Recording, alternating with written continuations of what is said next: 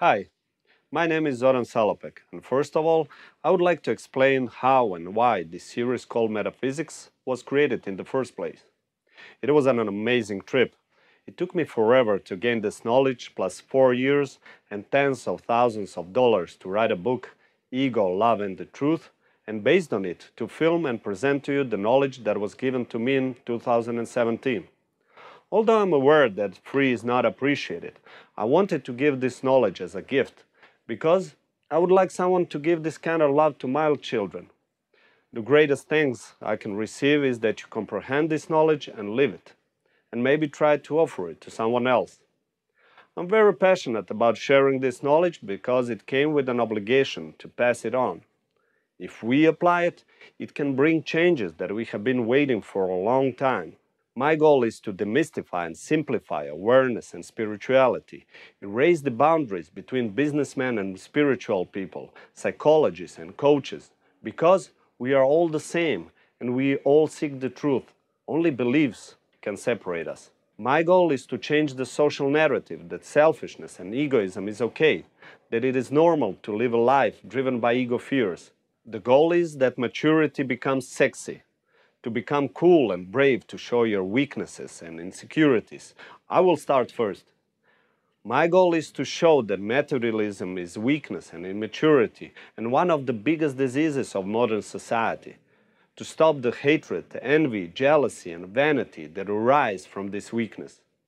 My goal is to show that beliefs are the same weakness and the most deadly manifestation of the ego. All wars and conflicts came from beliefs. Beliefs about who is worthy and not, what is right and wrong, or what is the God's name. There is no such thing as good belief. Beliefs are pure immaturity.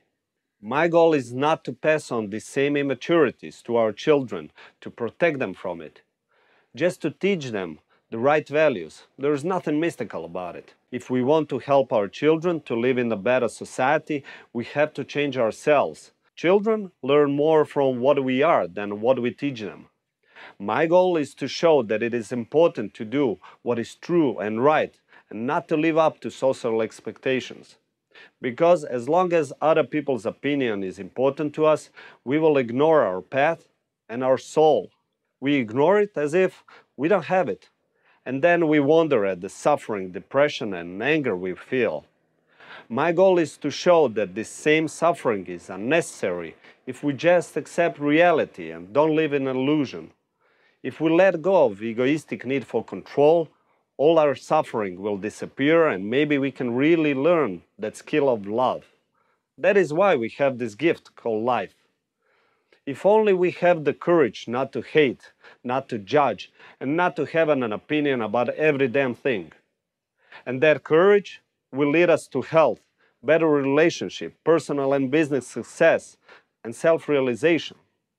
Because the knowledge that brought us to this step will not take us further.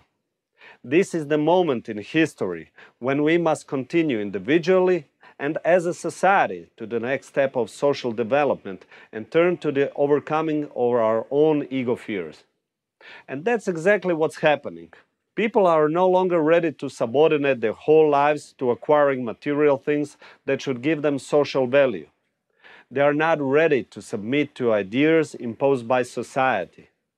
They want a greater meaning than the satisfaction of their own ego. They want to have freedom to create for the benefit of themselves and the environment. It's not just me that matters anymore. We are important. Let me help you by showing you how to recognize and overcome these ego fears, and let's face them together. So look, whole point of this series is not just to talk about how great is awareness and life in the moment, but more important, how to get there step by step. Not only that, goal of this series is to answer all the questions that metaphysics has asked throughout the history about our meaning and purpose of life, ego and love, free will, and self-realization, and this school called life and the universe. It is important to note that I'm not expressing my opinion or attitude. I'm only passing on the truth that was given to me and that can bring clarity and peace to everyone as it did to me. I'm not a good speaker, I'm not even a good writer, I'm just a man who wants to show what love is and that we all deserve it if we only have the courage to fight our immaturities. And that will lead us to clarity. Clarity about us, our souls, and this theater called life. I wish you many enlightening moments in the series Metaphysics. I wish you many enlightening moments in the book Ego, Love, and the Truth.